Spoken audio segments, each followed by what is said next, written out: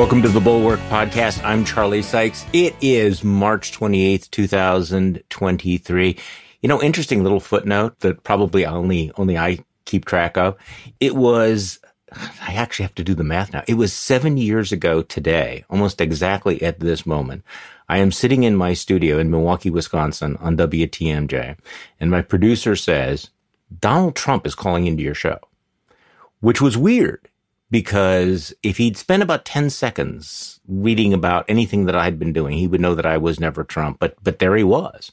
And for the next 17 minutes, we had I would say a rather candid and tough exchange of views.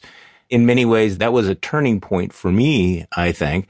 The good news is that back then, it looked like perhaps Wisconsin was going to be a speed bump for Donald Trump. And he lost Wisconsin by double digits to, of all people, Ted Cruz, who is not the ideal fit for Wisconsin politics. But people in Wisconsin, let's put it this way, people in Wisconsin were not buying what Donald Trump was selling around the country, and they were willing to vote for anyone that they thought could stop him.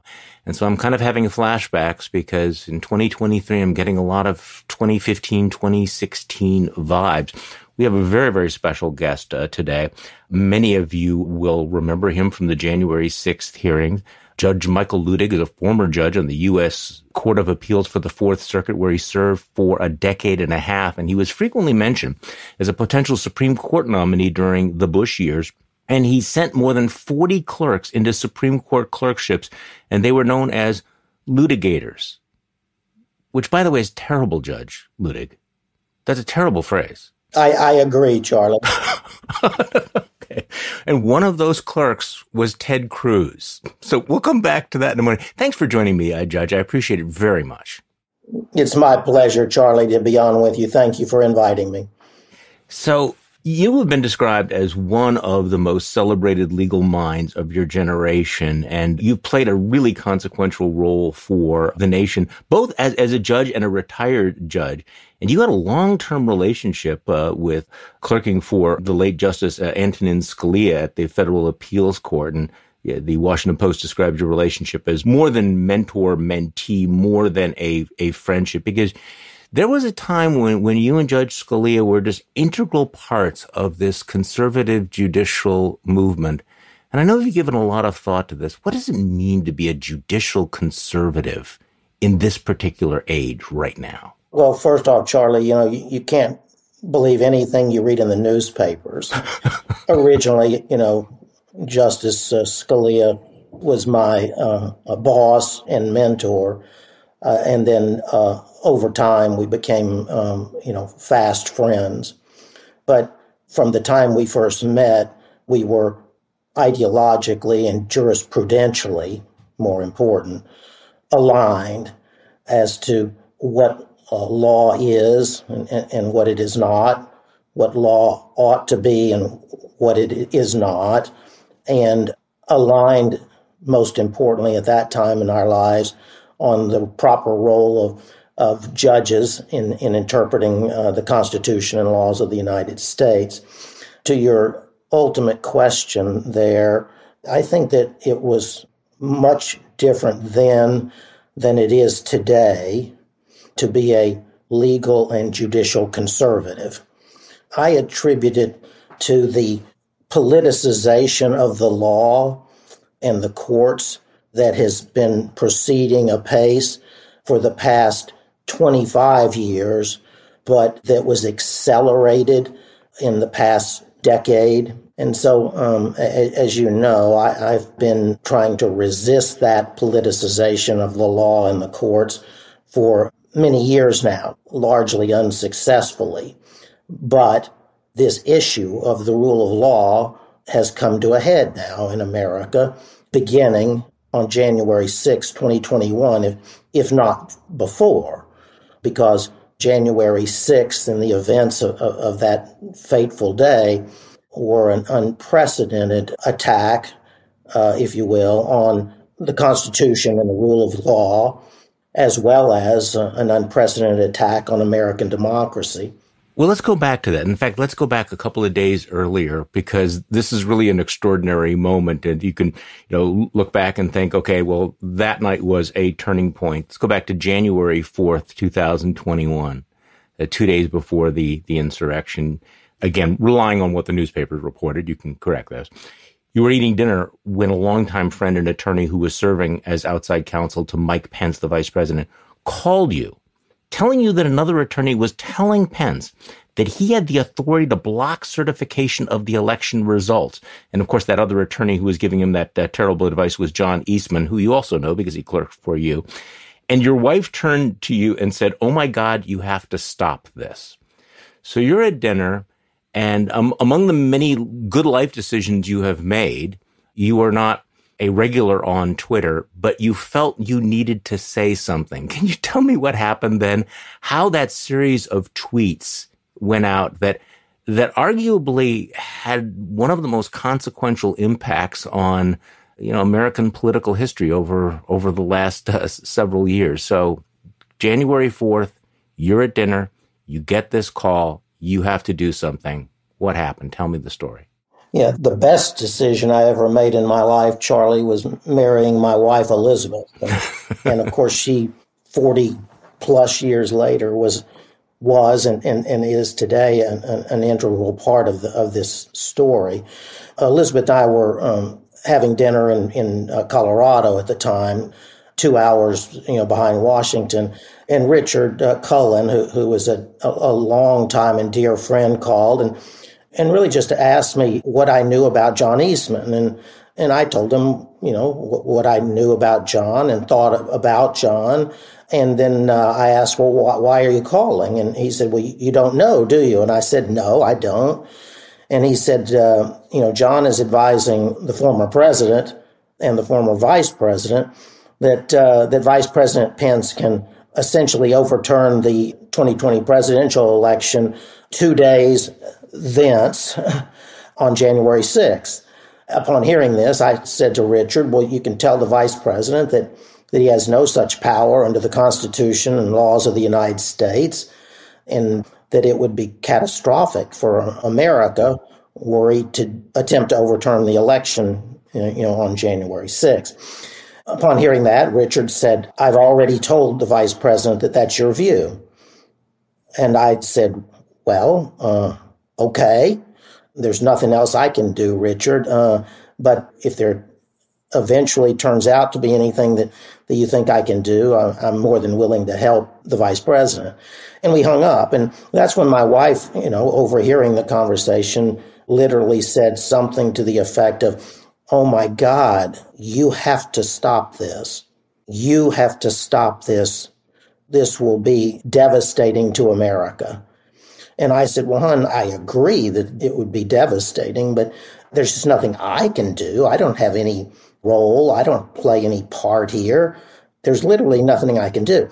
So we spent the rest of the night with her pleading with me to do something, and my responding to her that there's just nothing I could possibly do. And we went to bed with those pleas to each other that night to wake up to January 5th. And then you decided you were going to put out something on Twitter. Yes, not in that way, Charlie. As you know, I got a call from Richard Cullen again on the morning of January 5th, very early in Mountain Standard Time. And Richard said, Judge, we have to do something immediately. And this is real. And the short story of that series of conversation is this. I said, well, what do you think that we need to do? And he said, you have to get your voice out across the country. I understood what he meant, but I had no earthly idea how I could do that. I was retired from the Boeing company at that point. It was the beginning of COVID. My wife and I were at a second home of ours. I said to Richard, I don't have any idea how to do this. I don't even have a box of stationery and by the way, I told him, no one in the world cares what I have to say about this at this particular moment.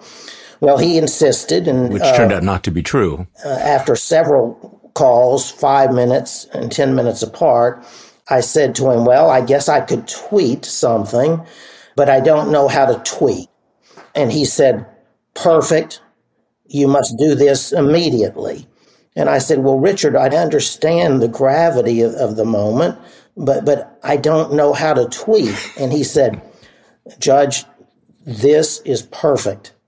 You must do it immediately. So in short, that's what I did. During those several phone calls, intermittent phone calls, I had drafted on my iPhone what I would say if I could figure out how to say it. And so once he told me we must do this, and he assured me that this was okay, because I was skeptical, I went downstairs to my office and figured out how to tweet, and tweeted what many commentators and news reports have called the tweet heard round the world. A 7-tweet thread that clearly was at least heard in the vice president's office. Have you ever spoken to Mike Pence about this issue?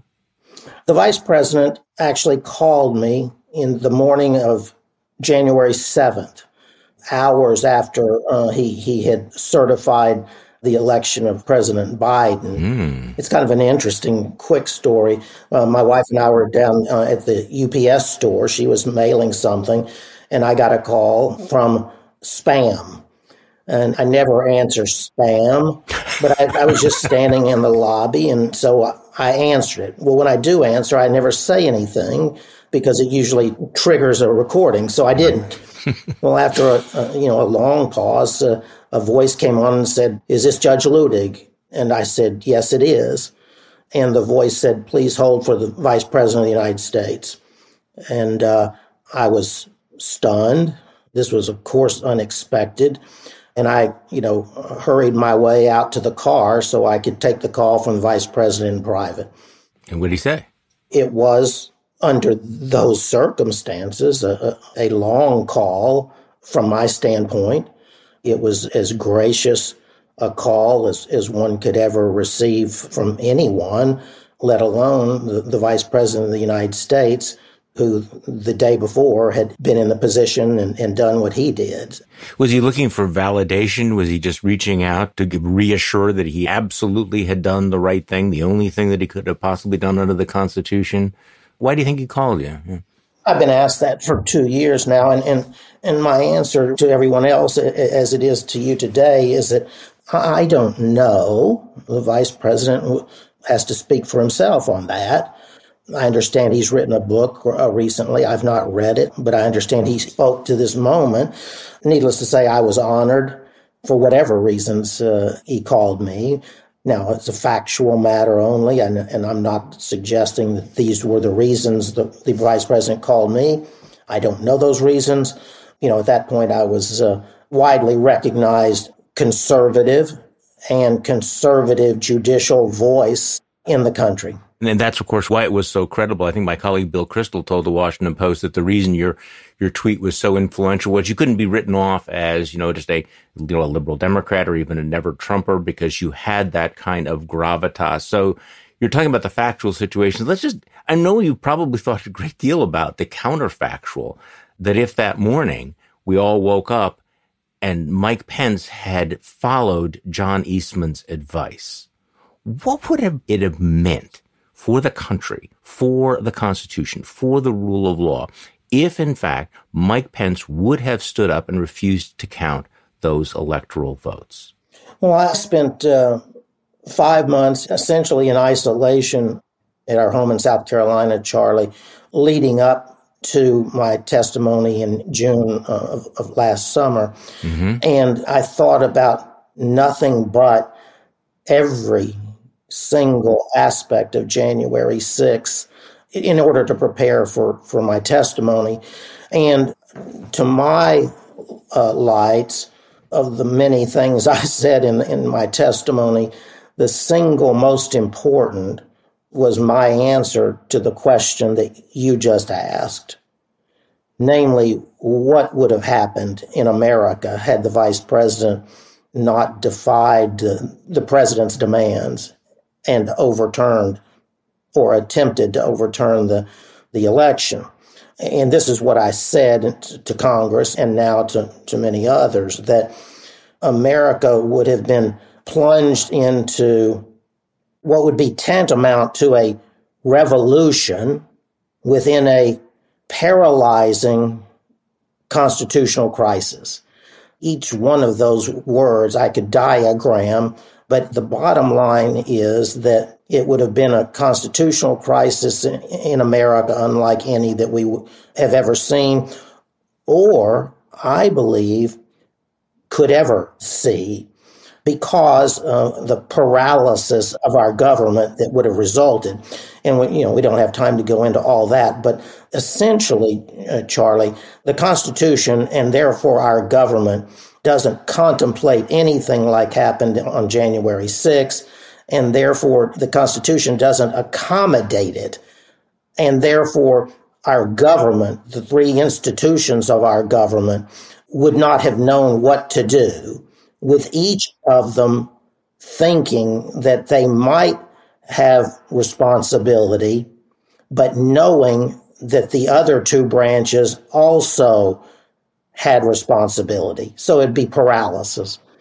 So that's the paralyzing constitutional crisis that we avoided on January 6, 2021.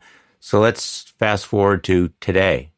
How do you evaluate the risk? Have we escaped this risk? How do you evaluate the danger looking ahead? I mean, have we shored up these constitutional principles? Give me your sense of the danger and the peril that these principles face right now in late March of 2023.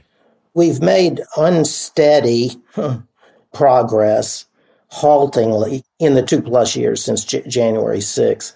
The primary progress we've made was in reforming the Electoral Count Act, which is the statutory law that the former president and his allies exploited in their effort to overturn that election.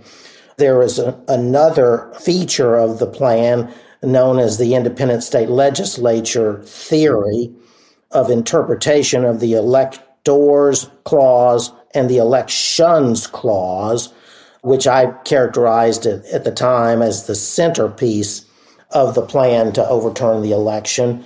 And we've not moved at all on that important centerpiece. Right now, the Supreme Court of the United States has that issue of the independent state legislature before it in a case called Moore versus Harper. A case that comes from North Carolina and that arises under the elections clause, not the electors clause, which was the centerpiece of the 2020 effort. But just very recently, the Supreme Court has asked the parties to brief whether it still has what the court calls a final judgment before it to decide that case, because the North Carolina Supreme Court has granted rehearing in the case after the political composition of the North Carolina Supreme Court changed in the November election. So it's not even clear today that we will get a decision from the Supreme Court on the all-important independent state legislature theory before the 2024 election. And then most importantly, Charlie, is that, the former president and his allies and now the entire Republican Party, have circled the wagons around the former president in January 6th and denied that the former president lost that election, denied the January 6th and its consequences, all toward the end of that being the Republican platform in 2024. And all the while, the former president and the Republicans, frankly, have caused the corrosion, if you will, of our democracy and the rule of law. I would be interested in getting your reaction to this, because you've been part of, the judiciary in the legal world for decades now. But late last year, when the former president tweeted out that we should terminate elements of the Constitution to restore him to power, One would have thought that that statement alone would be disqualifying for any judicial conservative or for the party of conservative constitutionalism of the Republican Party. Just give me your thoughts on all of that. Here you have the former president very openly saying we should terminate the Constitution in order to overturn this election. And yet the Republican Party still looks at him and says, yeah, if he gets the nominee, we'll support him again for return to the Oval Office. What has happened to conservatives and Republicans that they're willing to tolerate that kind of thing? In another day, those words spoken by a president or a former president, for that matter, would be treason-like, not treason. Treason is a defined term in the Constitution. Mm-hmm. It's treason-like because that statement, as well as January 6th, the events inspired by the former president, were a betrayal of America and a betrayal of Americans. The former president and his allies betrayed the sacred trust that had been conferred upon them by the American people. As to the Republicans writ large, Charlie, I don't any longer indulge or even acknowledge the whispers behind the back that they disagree that the former president lost the election, and they disagree with the former president that January 6th was needed and appropriate. In my view, Charlie, at this point, and frankly long before now, to not decide to renounce January 6th and the former president's actions on that day is to decide that you agree with the former president and with all that occurred on January 6th. I don't have time to anymore to worry about that. That's my view of the Republicans. And I don't want to put words in your mouth, but my sense is that you're not calling for Trump's indictment, but you now believe that he will be indicted, and you've been laying out the factors that you consider that Merrick Garland should be considering. So what should we do about this, and what does it say if the legal system does not hold Donald Trump accountable for his attempts to overturn the election and for his role in January 6th? Yes, it's not my role, to call for the indictment and prosecution of the former president, and I've studiously not done that. Mm-hmm. As these various prosecutions, have come to the forefront, I have commented on what I thought was their legitimacy and their likelihood. The four in particular that I've commented on, beginning with the most important, is January 6th, the investigation being conducted now by the Department of Justice in the person of Jack Smith for the former president's conduct on January 6th. Mm-hmm. Second, the investigation of the taking and retention of classified documents to Mar-a-Lago, followed closely by the investigation in Georgia by Fani Willis of the former president's effort to interfere with the election in Georgia in 2020. And last and most recently, this expected indictment in Manhattan related to the Stormy Daniels case. But I would say today, Charlie, that I would have hoped that the first of any prosecutions of the former president would not have been either the Stormy Daniels matter in Manhattan or, frankly, the classified documents from Mar-a-Lago, and that instead, if there are to be prosecutions of the former president, the first would be by the Department of Justice and Jack Smith for January 6th. Yeah. I'll go even one step further and say that if it happens to be the case that the Stormy Daniels prosecution and the classified documents investigation are the only two prosecutions of the former president coming out of all of his antics, and that he's not prosecuted for January 6th, I will believe that that's a great disservice to democracy and to the rule of law in America. So do you think that Jack Smith will bring charges? And what kind of charges would you expect? What kind of indictment? Would it be for conspiracy? Would it be for incitement? I have to state the obvious, which is I have no earthly idea. I have no insight. None of us do. None of us do. But No. I've been studying this for 2 years now, every day, and I do believe that the Department of Justice will indict and prosecute the former president for January 6th. As to what indictments for what offenses, the best I can do is point you to the offenses that were identified by the January 6th committee when it recommended prosecutions coming out of January 6th. And two of those were among the ones you referenced, which is defrauding the United States. The others would be obstruction of an official proceeding, being the joint session of Congress to count the electoral votes to determine the presidency. Then the January 6th committee recommended false statement prosecutions in connection with the fake electors plan. And then last, and arguably most consequentially, the committee urged that the Department of Justice consider prosecution for incitement of an insurrection against the authority of the United States. I've not looked at the actual recommendations by the January 6th committee. I would just note for your listeners today that offense would exist even if the president did not actually incite the insurrection himself, although there are facts that would support such a charge. But even if the president merely aided and assisted such an insurrection. So those would be the federal charges coming out of January 6th, as I understand it. So let's take a step back to go to more of the 35,000-foot perspective on the moment we're in right now. You're on a speaking tour. Last week you gave a speech at the University of Georgia Law School, which I have a copy of and have been reading. And I'm really struck by the language that you use. You start by noting that we're just 3 years shy of the 250th anniversary of the nation's founding, but your words, the institutions of our democracy and law are under vicious, unsustainable, and unendurable attack from within.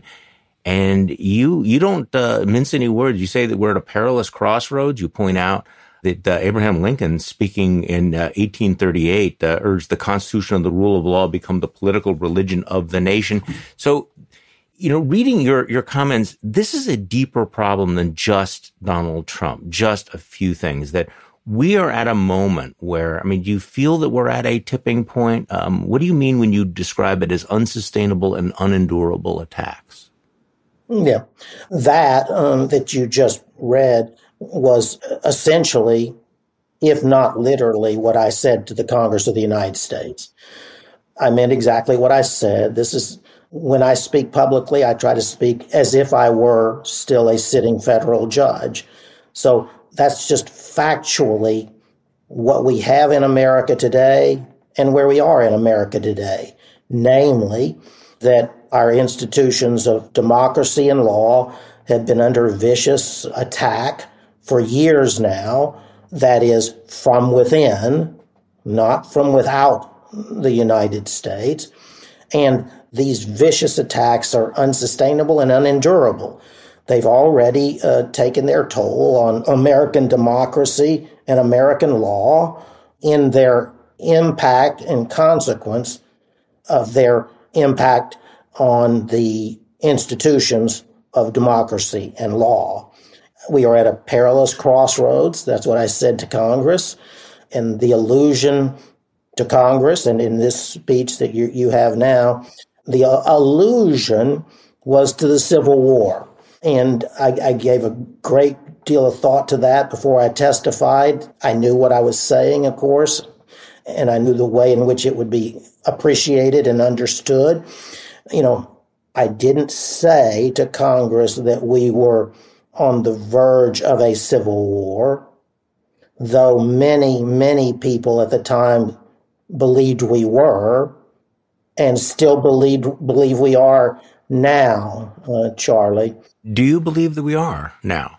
Do you think that's possible? And what would it be like? I would say this. I've earlier said that the former president, now the presumptive nominee of the Republican Party in 2024, and his Republican Party and allies are poised to attempt to overturn the 2024 election if he were to lose that election. If he were to do that, then I believe that we would be on the verge of a civil war. You also, in your remarks in Georgia, stressed your concern the Supreme Court, which is supposed to be the constitutional guardian of our rule of law, is losing the confidence of the public. This seems to be something else that Trump has been doing, leaving aside the Supreme Court for a second, that for years now, he has been undermining and trying to delegitimize juries, judges, prosecutors, the whole idea of the rule of law. And now we have this moment where a larger and larger portion of the public seems to doubt the legitimacy of the Supreme Court. Just talk to me a little bit about this, that we now have, recent polls showing that not even a majority of the public view the Supreme Court favorably. What are the consequences if the court is perceived just to be another ideological tribal cudgel? As I said in that speech that you had before you, Charlie, these efforts to undermine our institutions in America, frankly, all of them, are deliberate and they're intentional, and their object is to undermine the legitimacy of those institutions of democracy and law. And as I said in that speech before you, make no mistake, these attacks on our institutions have had the desired effect. Already. Now. No longer do Americans believe in those institutions of our democracy and of our law. And that's the consequence of these unendurable attacks over these many years. So you say it would not be an overstatement to say that during our lifetimes, this nation of laws will effectively decide whether we live by the rule of law or by the rule of politics, because the politicization of all of our institutions has become so all-consuming. And you call out members of the legal community who've participated in this assault on the rule of law. I mean, so talk to me a little bit about this, the role of law professors, practicing lawyers in the courts in aiding and abetting this politicization of the rule of law. Look, I think that it's just it's a matter of fact. I don't think that anyone would even, deny it or try to refute that America today is consumed by politics, but more importantly, by partisan politics, to the exclusion of all else. In a word, our elected officials and our political leaders, it never even occurs to them to put country ahead of their partisan politics or their own partisan political ambitions. In fact, it never occurs to them that that's the choice that's put before them every single day they're in their jobs. They just deny that's the case. So over time, this politicization, has seeped into the law and now threatens to overcome the law, rendering the law little different than politics. And if and when that occurs, then there is no longer law or a rule of law in America. It's the rule of politics. Well, I don't know whether you've been able to follow what's going on here in my home state of Wisconsin, where we have the most expensive judicial election in American history, more than $30 million on a state Supreme Court election, which is indistinguishable from a race for governor or for U.S. Senate. And I guess going back to the question that I raised a little bit earlier, the concept of being a judicial conservative, because it seems to have morphed in the minds of many people on the right that a conservative judge is supposed to rule in favor of conservative public policy. There's two different visions, right? The conservative judge who rules on the basis of what the law is, not what the ideological outcome should be. But increasingly, listening to a lot of these debates, there are people who believe that the only thing that matters are the outcomes, is the result, and they're prepared to do anything to get the proper result. Is that so? I mean, there's been a corruption of what it means to be a conservative judge. And I'm not saying that the judges have necessarily gone along with this, but at least in the view, I mean, I'm watching the conservative candidate for Supreme Court justice in Wisconsin basically promise that he will not do what other judges have done, and show flashes of, judicial independence, because he's a reliable vote for the right to win on each of these cases. So have you seen that? Is that part of this erosion, this changing of it from process to result oriented? Charlie, I couldn't state it any clearer or any better. It's not merely a part of this corrosion. It is this corrosion.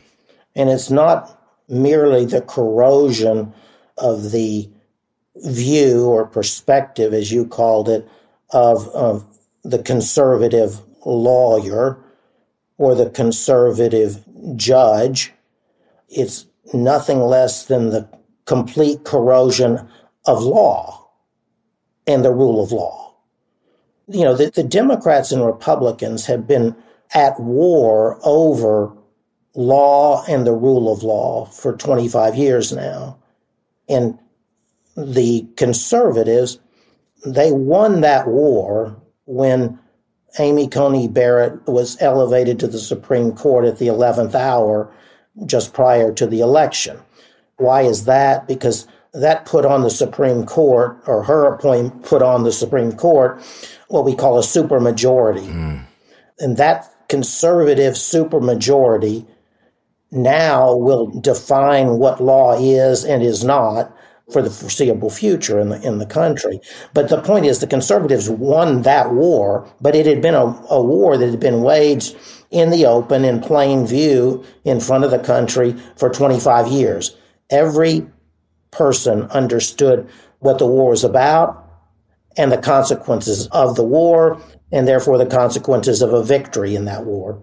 So let's go back to the heart of your warning here, that America can withstand attacks on its democracy and rule from the outside, but we're really vulnerable when the attacks come from within. And you write, in the moral catatonic stupor America finds itself in today, it is only disagreement that we seek, and the more virulent that disagreement, the better. We are a house divided, and our poisonous politics is fast eating away at the fabric of our society. That's alarming. I personally don't think that it's overstated, but do you see America right now as being where America was at when Abraham Lincoln spoke in 1838? Are you an optimist? Are you a pessimist? How do you feel about what's about to happen over the next decade or decade and a half? I've been my entire life an eternal optimist. But as to what we're talking about today, at this moment, today, Charlie, I'm not optimistic because of all that we've been talking about. I proposed the solution to the problem to Congress, the problem that you just identified, that we only want to disagree. That is the problem. And I proposed the solution, and that solution was that a political solution from my years observing and participating in the political world in Washington, D.C., I propose that a critical mass of each of the two parties, comprised of those members who have the moral authority and the patriotic obligation to step forward and say that America's in peril and that we must come together to avoid the inevitable war. I'm not going to call it civil war, but the inevitable war. And, based on my considerable experience in Washington, D.C., I do know that that's the answer. Now, I testified to that 6-8 months ago now, and not a single Republican leader, not one, has heeded my call to step forward. Wow. Not one single Republican elected official. I said to Congress, it's not the Democrats' role at this moment, because it's the Republicans who instigated this war on democracy and the rule of law on January 6th. So my point is the Republicans have to step forward. It's got to come from within them. Yeah, that's the crucial point. Yeah, it's got absolutely.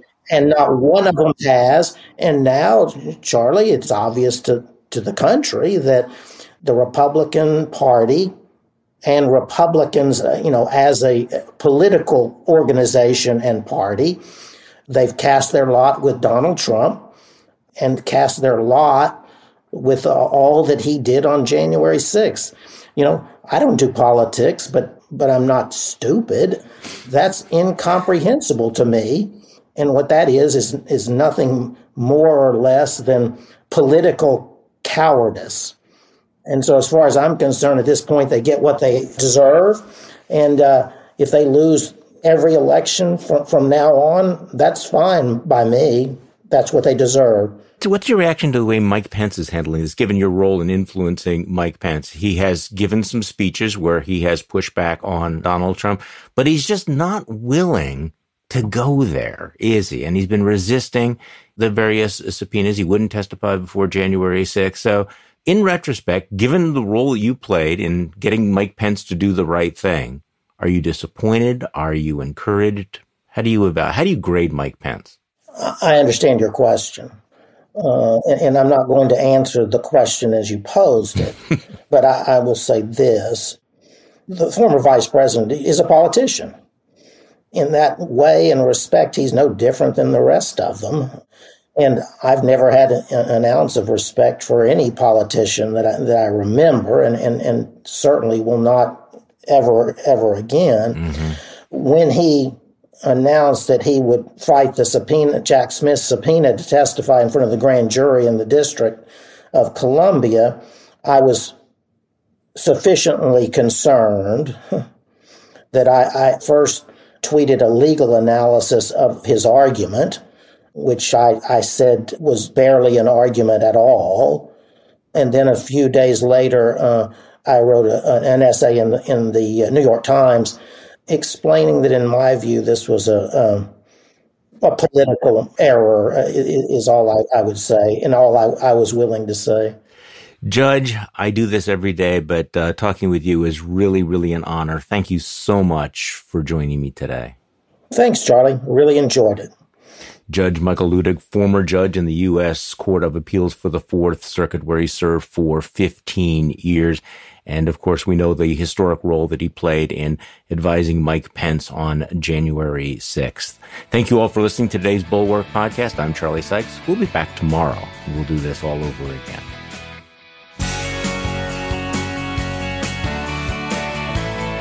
The Bulwark Podcast is produced by Katie Cooper and engineered and edited by Jason Brown.